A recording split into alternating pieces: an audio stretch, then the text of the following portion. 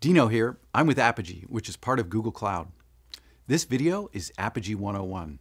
We'll learn how to create a proxy and begin serving traffic. Let's dive in. After you've created your trial account, sign in to apigee.com. Click the API proxies icon and you'll see the proxies list. Now in your organization, you may see one or more API proxies. What we want to do is create a new one. We'll do that with the wizard. From within the wizard, first select Reversed Proxy.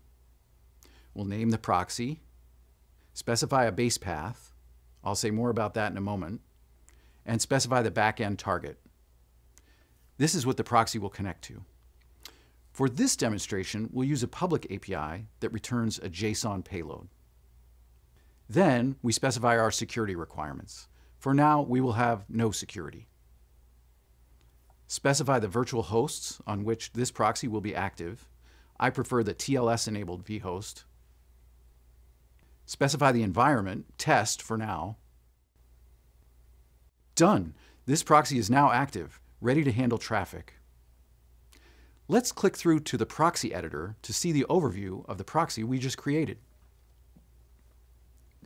We can see all the details we provided. Also, we can see the URL where we can invoke this API proxy. Let's try it. Just click this URL and it opens in another browser tab, and we can see the JSON returned by the proxy. So the proxy's working. Let's flip back to the Apigee Administrative UI. Clicking the Develop tab gives us the chance to modify the proxy produced by the wizard. I can change the deployment status of the proxy, undeploy it, at which point it won't be listening anymore. I can change any of the choices I made previously. And I can configure additional policies that will run for each inbound request before the request is proxied to the target, or policies that run on the response after the response is received from the target but before it is sent to the original client.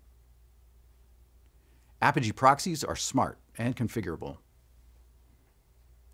Let's add a rate limiting policy to this proxy, a quota enforcement. To do that, I'll click the pre-flow in the proxy endpoint and click the plus step icon. Here I see a list of the various policies Apigee Edge has available. I want the quota policy. Let's configure it with a fixed rate limit of 3 requests for every minute. To do that, I'll just paste in some simple configuration. Then I'll save it and redeploy it. And then, flipping back to the other browser tab, I can invoke it again. Now there's no change in the behavior of this API proxy. It's still returning JSON. But after I invoke that proxy more than 3 times, I get an error that says the rate limit has been exceeded. The Apigee proxy is rejecting the request because it's exceeding the limit. Rate limiting is easy. Flipping back to the Apigee Administrative UI, in the Develop tab, let me raise that limit to, 1,000 requests per minute. I can do it just like that. But surely there are other options for the quota policy. How do I learn about them? By selecting the policy in the API proxy editor, I can get a hyperlink that takes me to the documentation for that policy. Here, I can learn everything I need to know about how to use the quota policy. Super helpful. If you have questions that are not answered by the documentation, you can visit the community. Find the link to the community in the Apigee Administrative UI. Search there or ask a new question.